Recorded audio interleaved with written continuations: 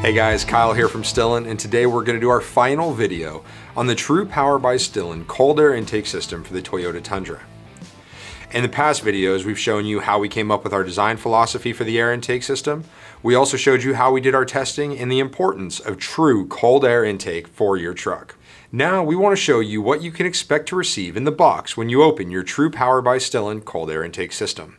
Just like all the other intake systems on the market, we're going to include for you a cold air box that has a larger reservoir of air. We're also going to give you that conical high performance air filter, and we're going to include the intake tube and the couplers necessary to connect it to the engine. However, with a STILLEN Trupower system, you're also going to receive your patent pending Radiator Shroud inlet system. This is what brings the air from the front of the vehicle into your inlet tube. Then of course you're going to receive your inlet tube system that connects from your radiator shroud into the airbox. Of course you also need the silicone coupler to make that final connection.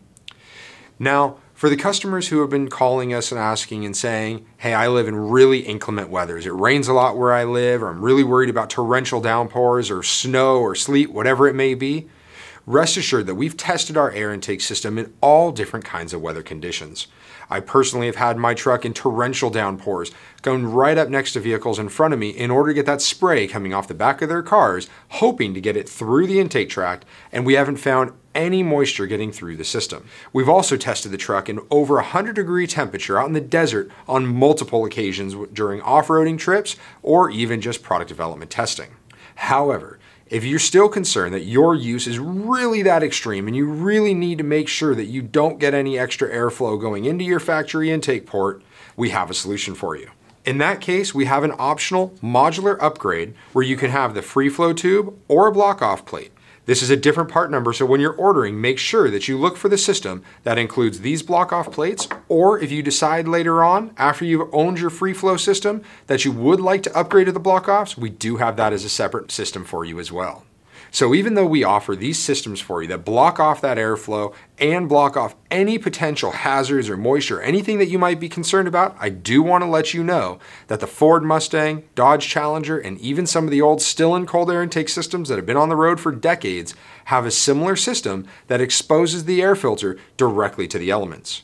The great thing about the block-off plates is that it only takes about 5 to 10 minutes to swap out. So if you look at the weather forecast and there's a hurricane coming in, you could take about 5 minutes, swap out that block-off plate, and you're good to go. And then a week later, change it back to the free flow system, and you're right down the street getting your true cold air intake. Thank you for watching this video, and if you have any other questions or would like to know more about the development that went into the Trupower by STILLEN cold air intake system, be sure to check out our past videos where we outline the horsepower gains, the design concepts, and how we went about developing the best cold air intake system for the Toyota Tundra.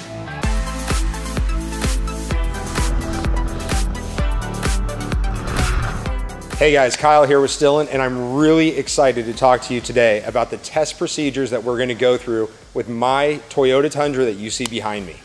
Recently, we developed a true cold air intake for this truck, and I'm really excited about the results.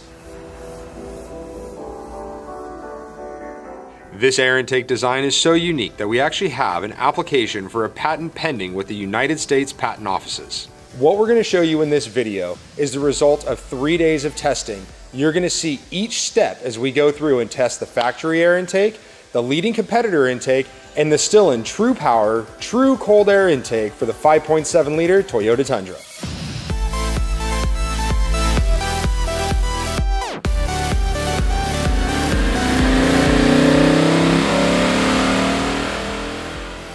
Here we are, day one of testing the new Toyota Tundra intakes by STILLEN. We've looked at the weather forecast and it's given us exactly the same temperature for the next few days, which is going to allow us to show you the difference in air intake temperatures from the STILLEN intake, the factory air intake, and the leading competitor. The first test is the factory Toyota intake. To test all of our intakes, we've chosen the HP Tuners software. HP Tuners has given us a really good software that allows us to check intake air temperature, water temperature, ambient air temperature, and various other parameters so that we can see exactly what's going on with these 3 air intakes. Follow along as we put the factory air intake to the test. To set up our challenge, we started by selecting a driving course that would represent an average commute and would test the vehicle in stop-and-go traffic as well as steady-state highway speeds. We also began the tests at the same time of day to make sure that ambient air temperature and traffic conditions were as consistent as possible. Fortunately, we saw that the weather forecast called for 3 days to be very consistent in weather conditions. The expected temperature was going to be 80 degrees for all 3 days. We did see that the forecast and the actual temperatures were slightly different, but only by 2 degrees, still within a reasonable range to compare the data. During the testing of the factory intake system, the highest recorded intake air temperature was 102 degrees. This temperature was recorded after 15 minutes of driving on city streets, right before the freeway entrance where we began the highway steady-state testing. Once on the highway, we recorded that it took about 1 minute and 45 seconds for the intake air temperature to get within 3 degrees of ambient. Alright, day 2 here at STILLEN, and we're going to continue on with our 3-day challenge of the Toyota Tundra cold air intake test that we're doing. Today is the leading competitor in the market. The reason why we've chosen this particular intake is because they have a claimed 38% increase in airflow. Part of the STILLEN air intake design is an additional increase in flow, so we felt that this was really the closest competitor. The way that the increase in airflow works on this particular intake is they've included this additional port here for air to come into the air intake box. The problem is they also include a urethane cover. Well, we're not going to test it with that urethane cover because if you include the cover, then you don't get your airflow increase. So what's the point? So we're going to go ahead and leave that exposed. We're going to hook up the HP Tuner software and we're going to see what happens to those intake air temperatures.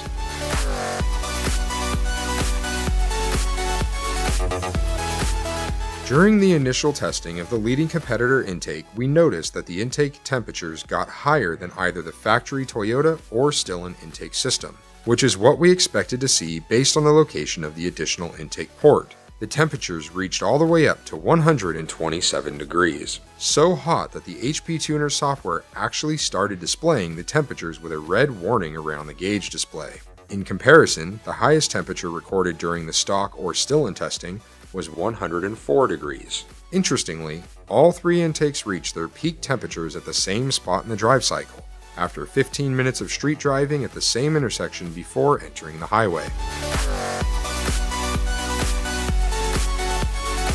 Day 3 of the Toyota Tundra intake test continues. Here we are testing out the STILLEN cold air intake. Day 1 was the factory intake, and day 2 was our leading competitor. The way that we came up with the design for the cold air intake is I'm an avid off-road enthusiast. As you can see, this truck's been equipped with Icon full suspension system, and I use this truck in the dirt and I need all the power I can get. When I was changing out the headlights to HID bulbs, I noticed that by plumbing additional air from the radiator shroud into the airbox, I'd be able to not only increase the volume of air, but also get a much colder air source as the air comes straight from the front of the vehicle, unimpeded by any additional body panels or hot interior components. Now we're going to put this theory to the test of how much cold air we're going to get going into this intake system. We're going to hook up that data logger and we're going to see what the results are. We immediately saw the difference during our data logs. We could see that the intake air temperature would behave almost exactly the same way as it did with the factory intake when sitting at a stoplight. There would be a slow increase in temperature as the vehicle began to heat soak due to the lack of airflow. However, as soon as the light turned green and the vehicle started moving, the intake air temperatures would immediately start to drop with the STILLEN Trupower cold air intake. The factory airbox saw a decline in temperature as well, but nowhere near as rapidly as the STILLEN cold air intake. This became even more clear when entering the freeway. As I previously mentioned, the factory air intake and the STILLEN air intake both reached peak intake air temperatures of 102 degrees at the exact same spot during the drive cycle. This was right before entering a freeway on-ramp where the truck was able to accelerate to 65 miles per hour. As you can see in the drive cycle data, we did our best to maintain consistent acceleration patterns to make sure we were not skewing the results one way or the other. The end result is that the Trupower cold air intake by STILLEN achieved ambient air intake temperatures nearly 60 seconds before the factory air intake was within 5 degrees of ambient. By reducing intake air temperatures, we are improving horsepower, torque, fuel efficiency, vehicle longevity, and allowing the engine to operate more efficiently overall. Alright guys, here we are with video number 2 explaining the STILLEN Trupower True Cold Air Intake for the Toyota Tundra.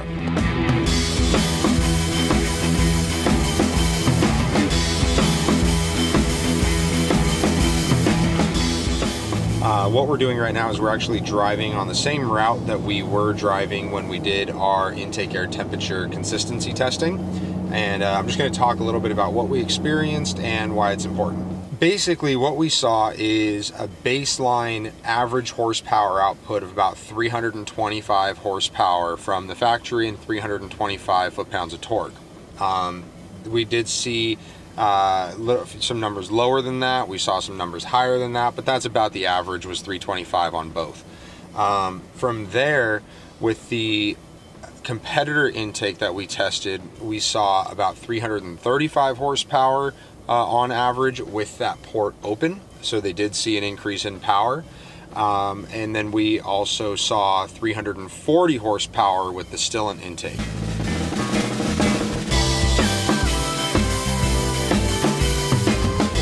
So that's why we've really been focused so much on maintaining those consistent intake air temperatures. The dyno will tell you kind of your best case scenario.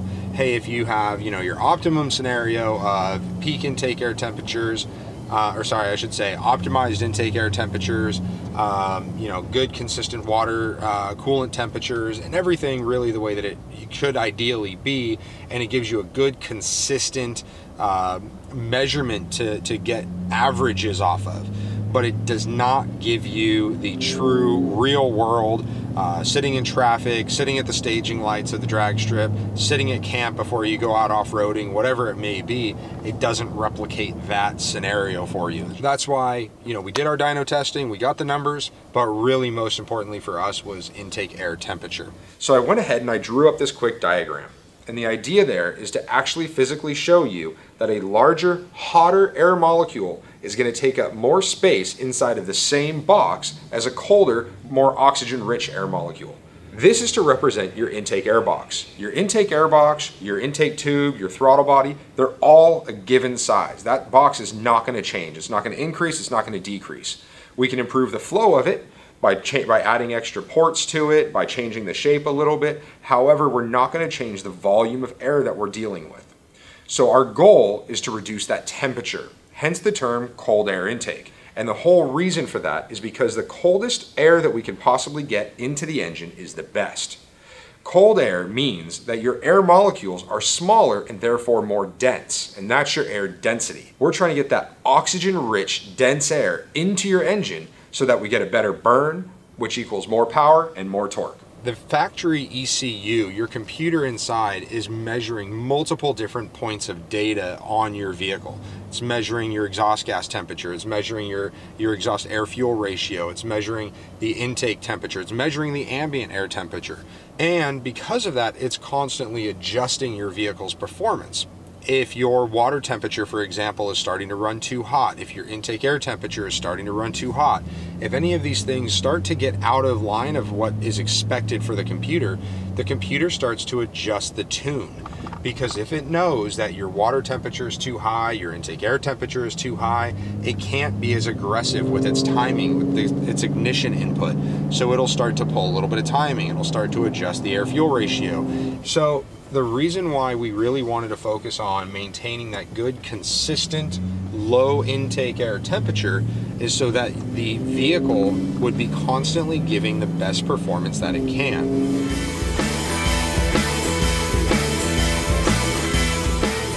So the unique thing about the Trupower intake and the way that it works so well is that we're taking unused frontal area of the radiator shroud and we are redirecting that air into the air intake.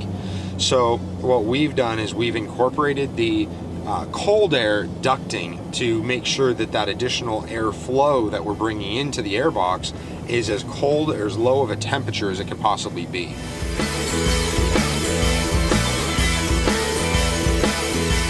During the test, this is where we saw the 102 or 104 degree intake air temperatures, 125 on the competitor intake. And now we're starting to go again. And it was at this point that we immediately started to see the intake air temperatures decline with the STILLEN Trupower cold air intake. The OEM intake didn't decline for about 1 minute and 45 seconds at accelerating to freeway speeds. The STILLEN intake declined to ambient air temperature within 35 seconds.